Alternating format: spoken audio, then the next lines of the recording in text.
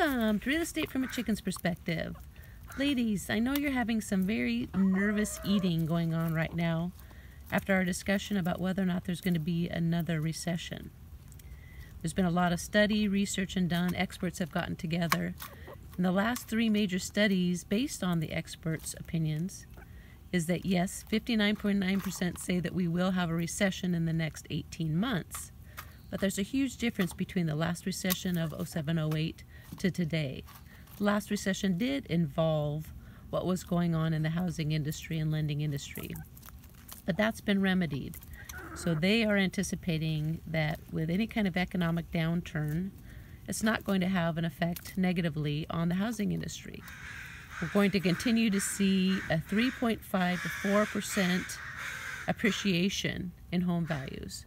And that's normal. That's normal appreciation. We've just experienced some very unusual, excessive appreciation in the last couple years. So keep your chin up, stay the course, keep investing in your real estate, and we'll see you next time on Real Estate from a Chicken's Perspective. Have a great day.